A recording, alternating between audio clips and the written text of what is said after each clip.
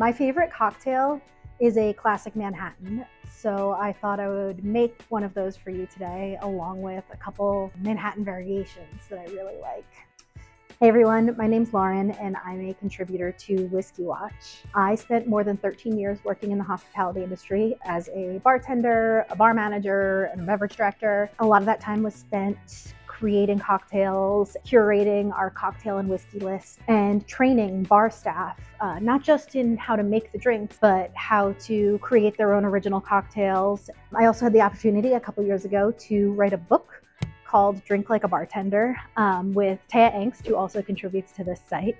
We were published by Adams Media, a subset of Simon & Schuster. We were actually ranked one of the best booze books of 2017 by Forbes. Hospitality and bar culture are things that I'm very passionate about, and with that comes a love of whiskey. I love the ritual and the camaraderie that comes from sharing a glass of whiskey. And of course, I love the way whiskey tastes. I drink everything from bourbon to single malt scotch to, Japanese whiskeys. And I really like picking out all of the subtle nuances of different whiskeys.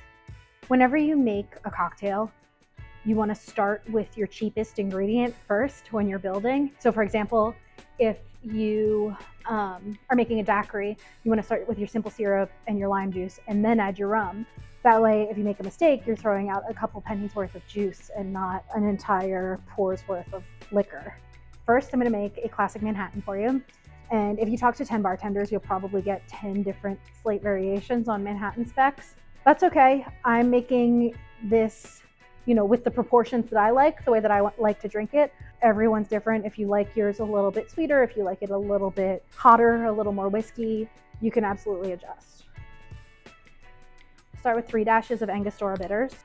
You can find Angostura bitters everywhere. You can find them in grocery stores. It's the one with the oversized label and the yellow cap. It's like classic aromatic bitters. Use these in a Manhattan and old fashioned. They're delicious.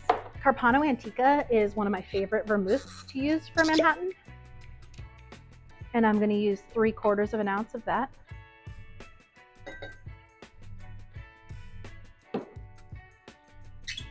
And then I'm using 4 Roses bourbon. It's something that I always keep in my house just because it's affordable and it's delicious, it's good neat, and it's really good in Manhattan. And I like my Manhattans with 2.5 ounces of whiskey. I'm spilling a little bit, but that's okay, a little rusty. As a general rule of thumb, if your cocktail has juice in it, you're gonna shake it. And if it's straight spirit, all booze, or, spirits with like a little bit of like a clear syrup, you're gonna stir it. James Bond was wrong. There are exceptions to every rule. And of course, drink your cocktails how you like to drink them. But something like a Manhattan, you actually want to stir because instead of incorporating a ton of air and ice chips into your drink, you're chilling it, you're diluting it. See, I'm not like chopping the ice. I'm trying to be very gentle, because I want to dilute it a little bit and chill it a little, but I don't actually want any ice chips because it gives it that kind of like silky texture that I'm looking for in a Manhattan.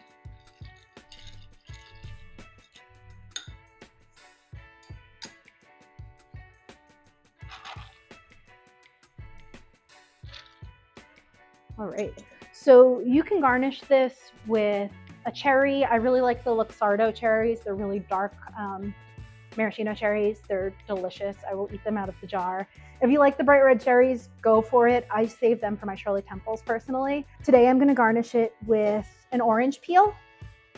And I usually like to have my garnish ready before I start building my cocktail. That way it's not just sitting here in front of me waiting. But I want to show you how to peel an orange as well. Put your thumb and your forefinger on each kind of pole of the fruit. Use this thumb to balance, and you're going to turn the fruit, not your peeler, in kind of one sweeping motion. And then you can actually take the zest side and give it a very gentle bend over your cocktail to express some of that orange oil that's in the peel onto your cocktail. Give it a little sweep and a little twist. You can take a knife and kind of clean up your orange peels and put a little slit in the middle so that when you give it a twist, you can balance it right on the rim of your glass. And it looks beautiful. Let's make another one. Next, I'm gonna make a black Manhattan.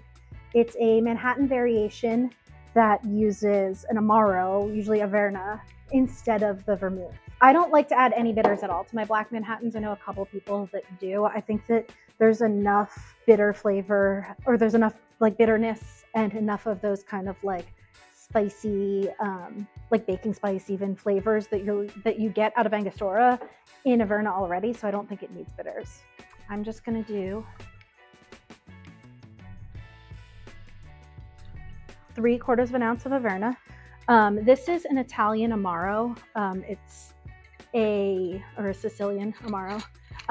Amari are a subset of cordials that are kind of bittersweet, and they're great for sipping on after dinner as like a digestif. I drink this on its own all the time. It's also great with, you know, in like a highball with just like soda and tonic and a lemon peel. Black Manhattan is one of my favorite ways to drink Amaro though.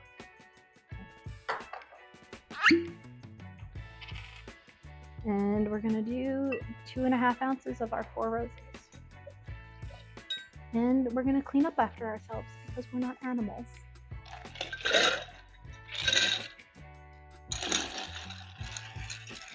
Give this a stir. This is gonna be, obviously it's darker, which is where the name Black Manhattan comes from, but kind of richer than your classic Manhattan. You know, like I said, Averna or Amari in general have kind of like bittersweet flavors. There's a fair amount of sugar in them. They are cordials technically. So it's gonna make for a, it gives the drink almost a viscosity that's really nice. It's not gonna taste like you're drinking molasses, but it does have like a really pleasant mouthfeel.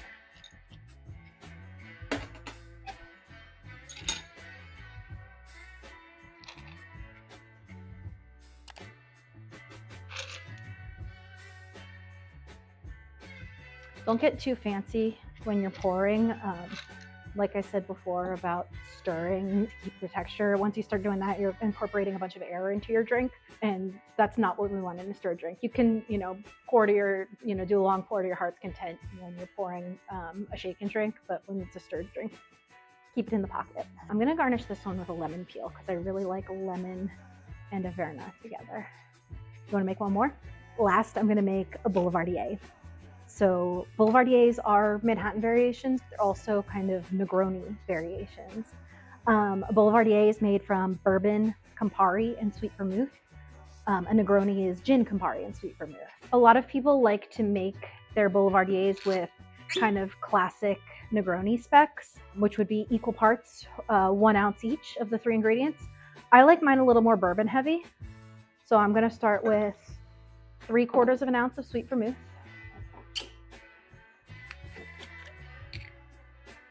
And then 3/4 of an ounce of Campari. If you've never tried Campari, it is a bittersweet orange liqueur, more bitter than sweet. It's awesome. It's great with just soda, Negronis, Boulevardiers, obviously. And then I'm gonna do 1.5 ounces of my bourbon. That was a little generous, 1.5 ounces, that's okay.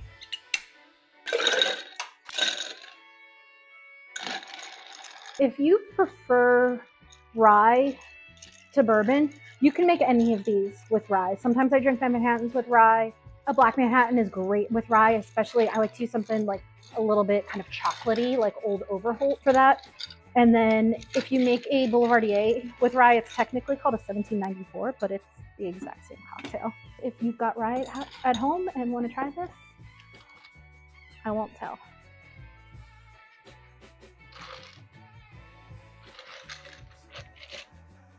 Anything with Campari in it needs orange.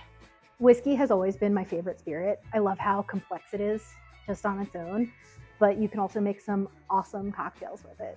Cheers.